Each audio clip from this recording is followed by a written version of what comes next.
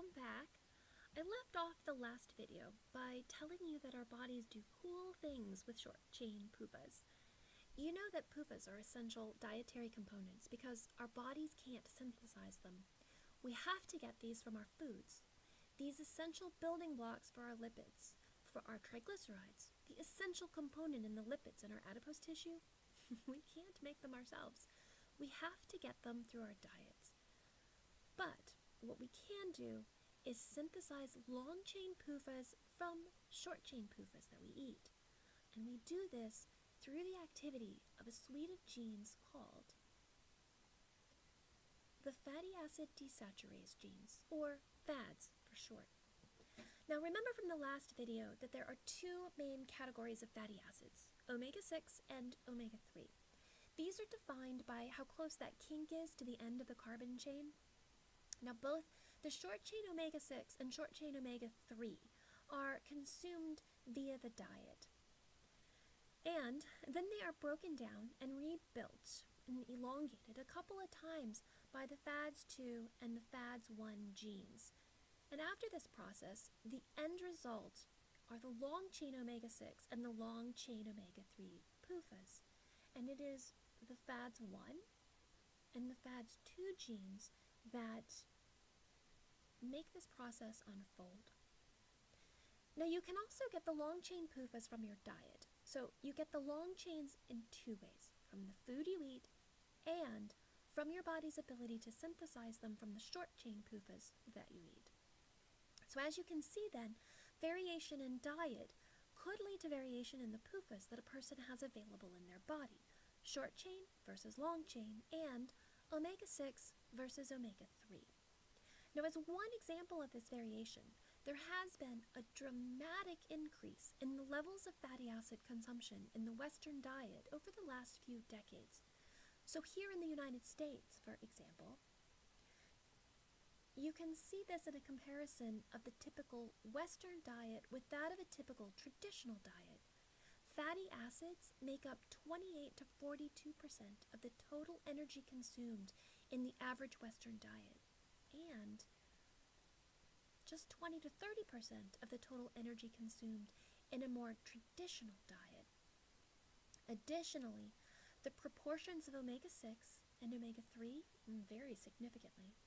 Traditional diets have an N6-N3 ratio of 3 to 1, and Western diets have an N6 to N3 ratio of 15 to 1. The N6 and N3 are used interchangeably with omega-6 and omega-3. Now, you can quickly figure out some of the potential implications of the increased proportion of energy consumed coming from fatty acids, but does the omega-6 and omega-3 ratio make any difference? Let's look at how the shape variation in these two types of fatty acids leads to pretty different effects in the body. Now, both omega-3 and omega-6 fatty acids are important components of cell membranes. They serve as precursors to bioactive mediators to hormones. But omega-3 PUFAs have anti-inflammatory effects, and omega-6 PUFAs, they have pro-inflammatory effects. So with a shift to a Western diet high in omega-6 fatty acids, there is a coinciding increase in diseases that involve inflammatory processes. So cardiovascular disease, obesity, irritable bowel syndrome, rheumatoid arthritis, cancer, neurodegenerative and psychiatric illnesses such as depression, and metabolic syndrome, so type 2 diabetes. So remember, omega-6 fatty acids are pro-inflammatory, and omega-3 fatty acids are anti-inflammatory. Now you want both, excuse me, but you want them in balance. Too much of one of them is not a good thing. Now with a shift to a Western diet high in omega-6 fatty acids, there is a coinciding increase in diseases, as we just mentioned. Now let's take a look at cardiovascular disease in particular for just a moment. Now, the more lipids a person consumes in their diet, the more lipids that person has circulating in their bloodstream. Now, from time to time, lipids will get tripped up and they catch on the inside of the artery, one of the vessels that carries oxygen to all the tissues in the body. This doesn't happen very often, but the more lipids circulating in the bloodstream, the more likely it is to occur. And once a lipid gets stuck, other lipids, they start to stick to it. And over time, a plaque builds up. And that plaque is called an atheroma, as you can see in this image. These buildups of fatty deposits and the scar tissue they create, it restricts the flow of blood. And that can lead to the formation of blood clots. So think back to what we just learned about omega-3 and omega-6. Omega-3 is anti-inflammatory, and omega-6 is pro-inflammatory. A stronger inflammatory response to these plaques, well, that just exacerbates the problem. A diet with a high proportion of omega-6 leads to an increased inflammatory response. And this is exactly what we see in the omega-6 heavy Western diet. Health problems related to a hyperinflammatory response. But let's go back to basics and think about foods again. Those sources of omega-6 and omega-3. Now, foods are not entirely one type of fatty acid. Rather, foods vary in their relative proportions of omega-6 and omega-3. So, for example, omega-6 is typically higher in plant oils and some cereals, animal fat and whole grain bread, and omega-3 is higher in green leafy vegetables, flaxseed, and rapeseed oil. Now, you've likely heard the advice to eat salmon because it's rich in omega-3. Well, the reason that it's rich in omega-3 is because of the phytoplankton and the zooplankton that the fish eats. Salmon live in cold water. Now, since omega-3 freezes more easily than does since omega-6 freezes more easily than does omega-3, the phytoplankton and the zooplankton in those Arctic waters, they have a higher proportion of omega-3, and therefore, so do the fish that eat them. Since the fatty acids in our bodies come from the foods we eat, diet is clearly a very strong influence on the proportions of omega-6 and omega-3 PUFAs in your body.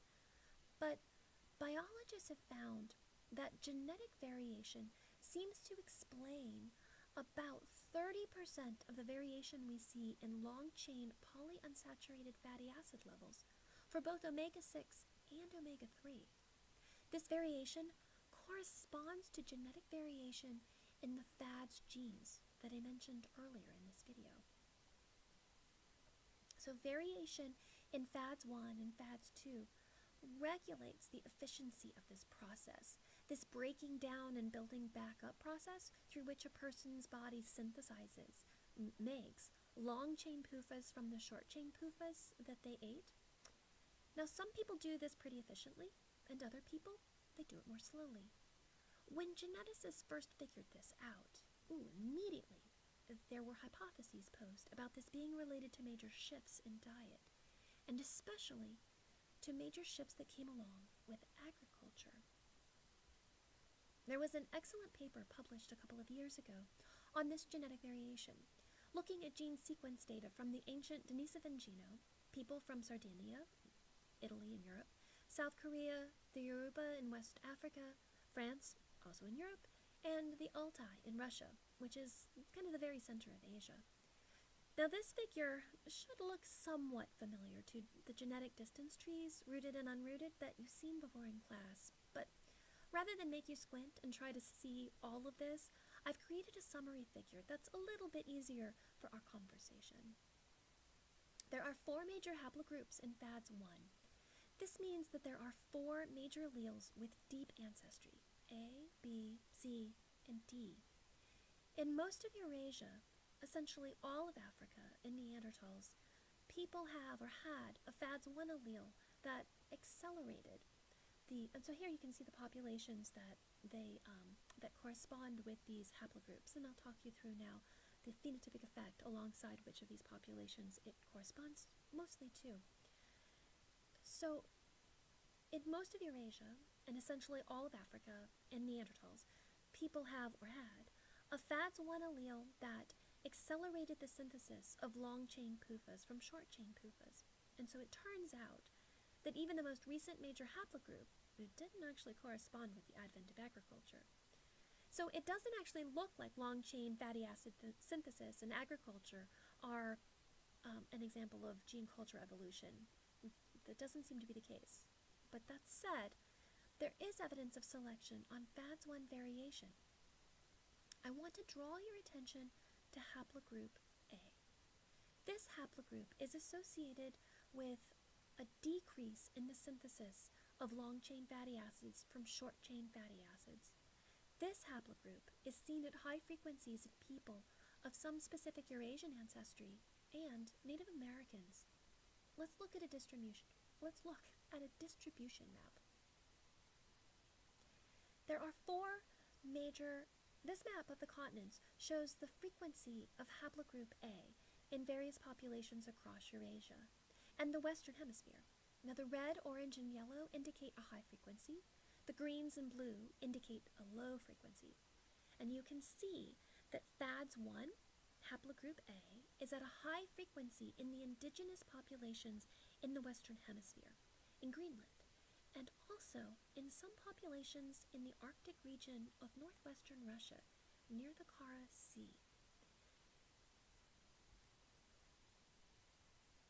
So with that, we're going to pause for a moment and pick up that story a little bit to explore a little bit more what that selection might actually have been for.